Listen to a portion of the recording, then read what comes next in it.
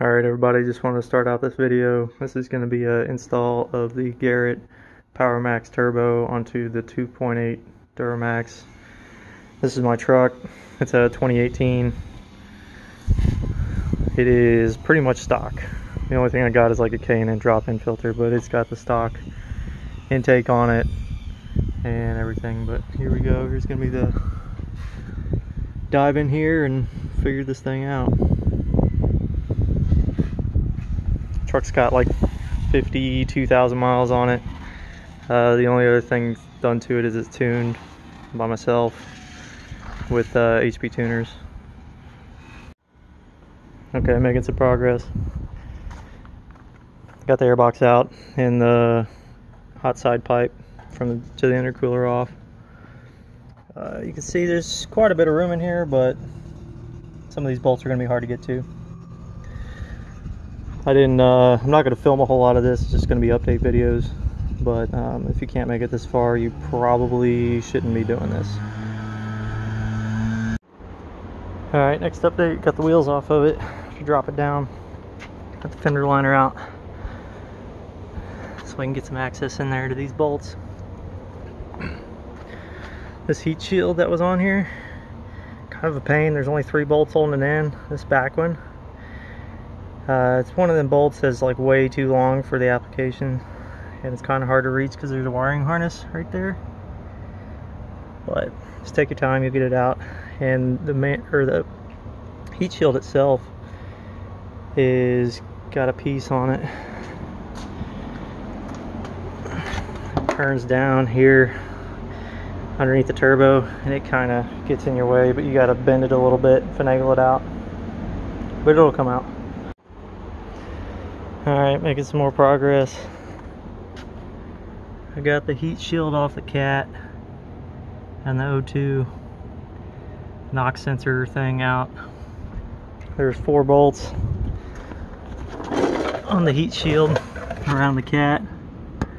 One there, another one there, one over there, and then there's one, it's like on the top behind, or no, it's up here at the top here. So I got the 4 bolts off the turbo. The one behind on the back is kind of a pain, but I learned that a 4-inch extension with just a deep well, you can fish it back behind here and get it pretty easily. It's not too terrible. So I got the 4 bolts, or all the bolts off the bottom. I'm gonna pull this cat out. There is one bolt bracket that bolts it to the motor. I don't know if I can really see it. It's right there. But I'm about to pull it out. It's the only thing holding this thing on right now. Like I said, I went ahead and took this O2 NOx sensor thing out. Left the EGTs in there. There's 2 of them. Another one in the bottom there. But I just left them in there, but I unplugged them. I'm gonna pull it out with it, and I'll come back when I get it out. Okay, another update. Not pulling the cat out. Looks like I can get it out, or get the turbo out without it. I just got it zip tied up over here, out of the way. All the bolts are out of it, top and bottom, but I'm just gonna leave it in there. It's a pain. These top bolts, you got to pull the studs out with it, because there is not enough room for this turbo to slide down far enough to get the studs out. So I got most of the lines off. Just pinched this one off here. Coolant line. Took the one out of the block. Poured coolant everywhere, of course. My reservoir is empty. That's neat. But I got all the oil lines off, or the top oil line off, feed line. Still got the pressure, or the return line I should say, on there, but I'm going to try to slide it out of the block when I pull the turbo out, because those bolts are tight. The last bolts I got are the one in the back there on the turbo. Those coming from the bottom Those are seeming to be a pretty big pain to reach. Can't really see it, but they're kind of, we'll see if I can get it out. All right, got the turbo out. As you can see, there is a couple ports here. This one here is the coolant feed, and then coolant return goes right into the reservoir here.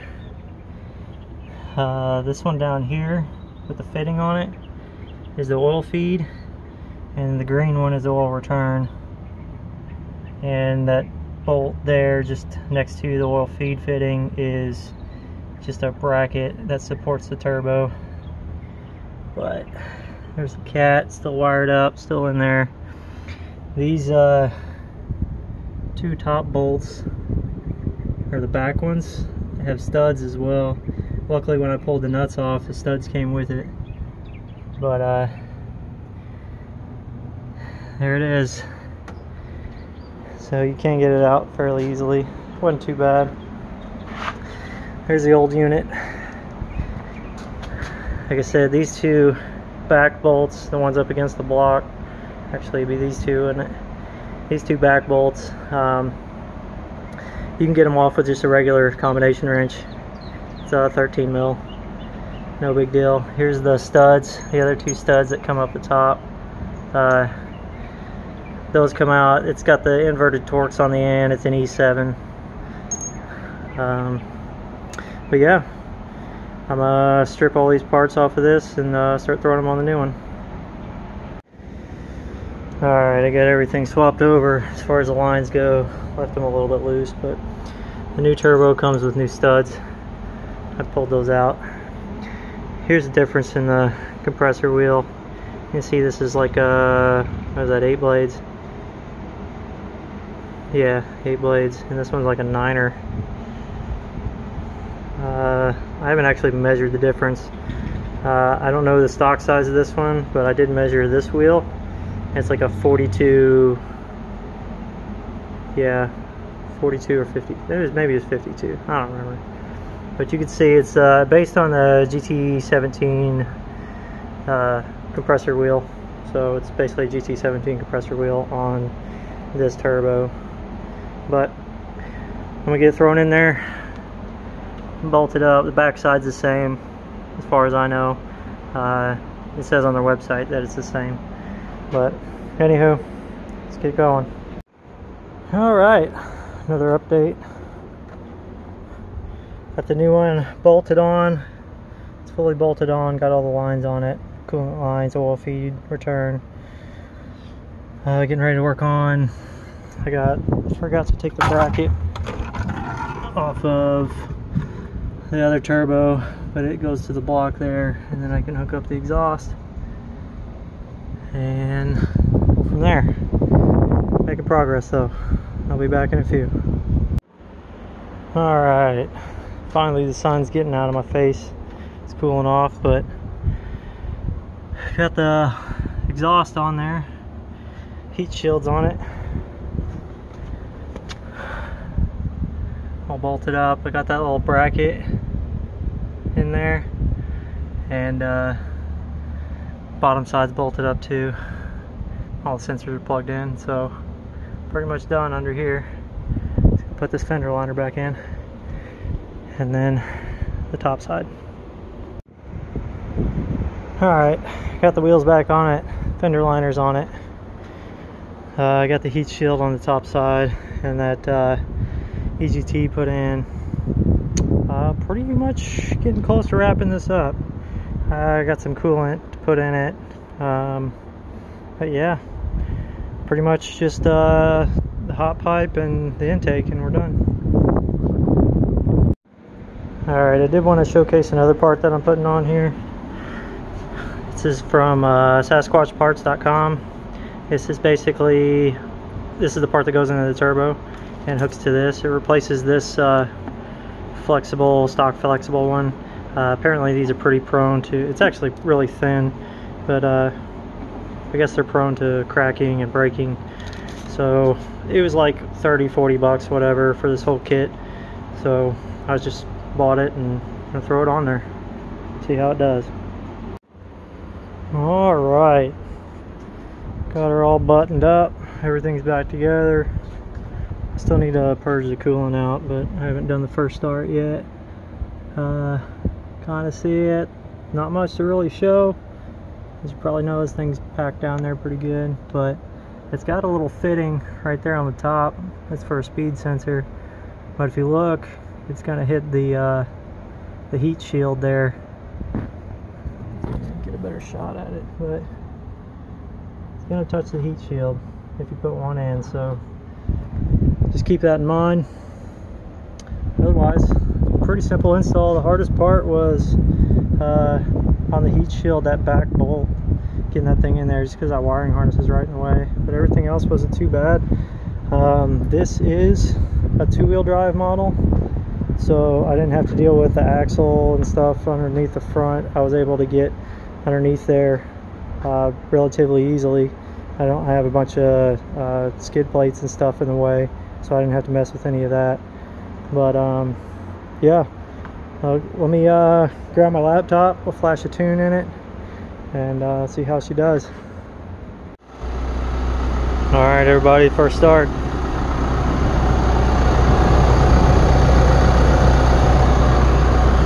Sounds pretty stock, which I was expecting for now. I don't have an exhaust on this or anything, but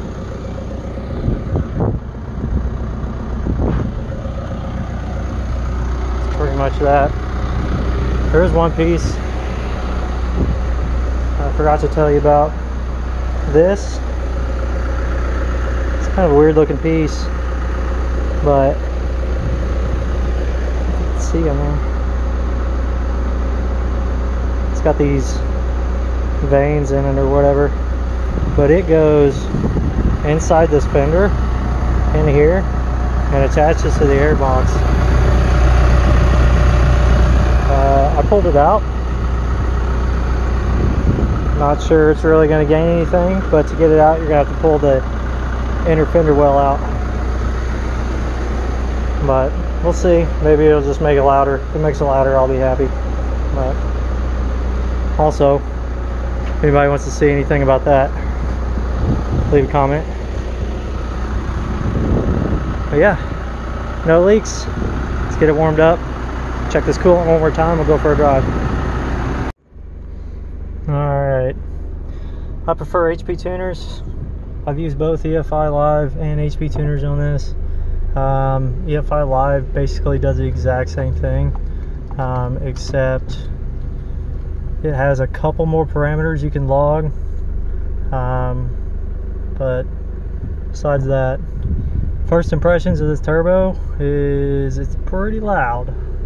If you like loud, that's good. If not, then you might want to reconsider, but I'll shut up and I'll let you listen to it. Just putting around the neighborhood here.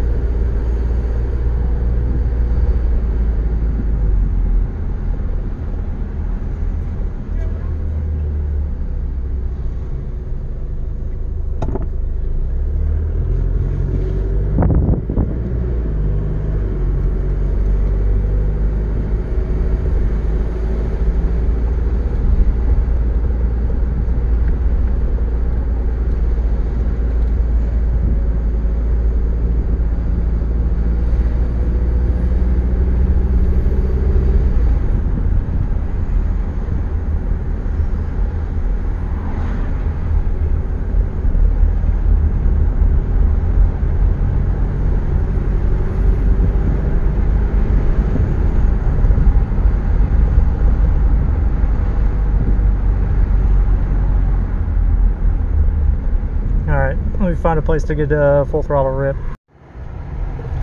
Alright, so with the windows up and the AC on, it's really not too bad.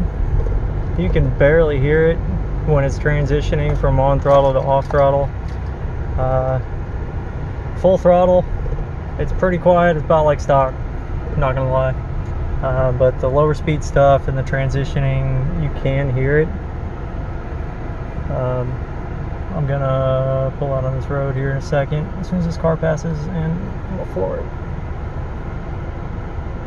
But yeah, as far as it goes, I still gotta look at the tune log and figure out how much mass flow. I could tell just by looking at the gauges I'm already over what the stock one was. I don't know by how much yet. I'll have to do a follow-up video, or I guess drop a comment below if you want me to do a follow-up video on tuning. But here we go, full throttle.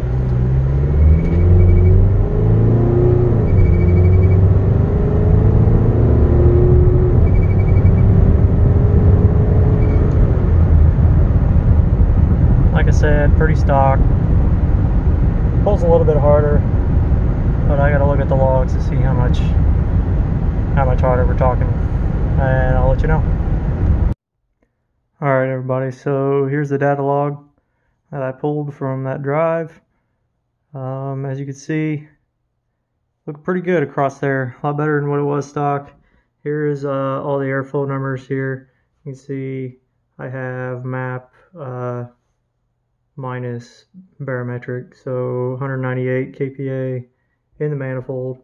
I think there's a thing with HP tuners that it flat lines at 300 kPa, which minus barometric makes it 198.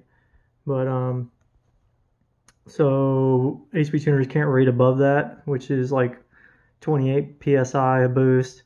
It flat lines it at that part, so, or at that point. So, but it's actually maintaining it. Before, this yellow line used to fall off at about 2800 RPMs, and now you can see I'm all the way up here at 36, and it's still flatlining, meaning I can rev this thing out even further. This white line is mass airflow, and you can see it looks like I'm surging during the shift, so I need to raise my shift points. It ends the surge at about 2900 RPM, so I'm going to move this to about 3000. When it shifts, it's going to pull it down to about 3000. So make some adjustments there. Using a lot of fuel. This is, I mean, we're at like 1500 mm3 per second over here, so that's the most I've ever seen out of this. I'm running about 20 degrees of timing. Probably way too much, but you can see down here I'm logging. This is just a math number, but it's close to how much horsepower this is making. 242 is the biggest number I've ever seen out of this. Maybe if I can rev it out further, I can make a little bit more, but we'll see. Let me make some adjustments. Like I said, if you guys want me to make another video about tuning this thing, just drop a comment below. I'm not going to spend a whole lot of time on it in this video. This one's already running pretty long. So, yeah, if you want to see more, just drop a comment and I'll do another video.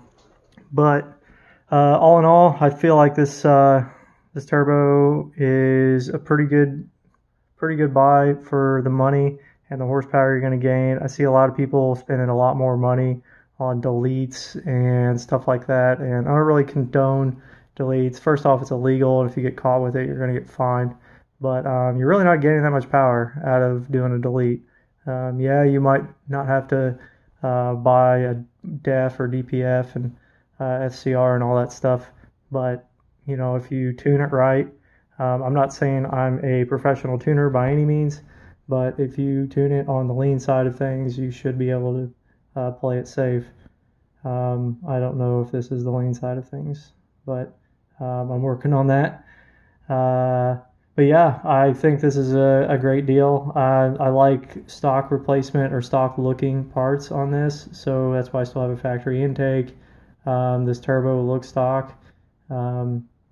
The only other thing I have done to this is I've replaced the map sensor with a 4-bar, but like I said, HP Tuners is lacking in that department. Maybe I can hook up my EFI Live and it'll read higher. I haven't tried that yet, but all in all, I think this is worth the money, and anybody looking to get some power out of it, I think this is a good good purchase. So please leave a comment if you have any questions, and that'll be it for this video.